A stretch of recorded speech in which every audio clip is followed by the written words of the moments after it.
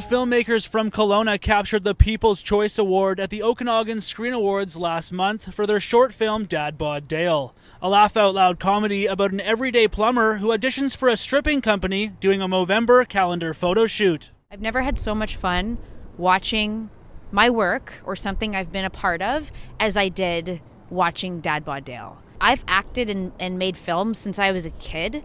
As soon as I could figure out what a video camera was or what it was capable of, I was obsessed. For me to step into a directorial role in something that, you know, I co-created with these guys is truly probably one of the most fulfilling times I've had in my creative career, because it's such a big win for everybody involved. Cam Woodman, a voice actor eager to make the jump to on-screen acting, tells Castanet he decided to take the leap of faith after meeting acting coach Carly Fawcett. The confidence of winning that award, knowing like, okay, I'm in the right place right now. It was huge, you know.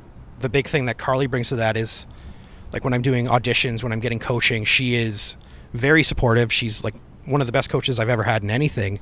Like, what she did, I think, made me the actor that I am right now, and like, I'm forever grateful. According to Fawcett, comedic timing is something that can't be taught.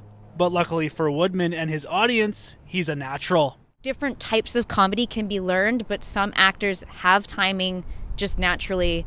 Cam has it in spades. Really good comedy happens when the actors are so invested in stakes that are so ridiculous that we laugh. But to them, up there as the actors, it's no joke. Like, they're going through some serious stuff.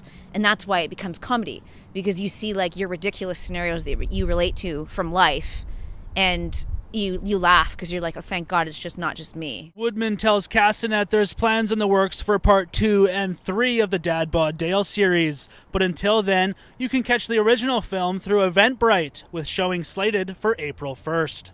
I'm Braden Ursel in Kelowna for Castanet.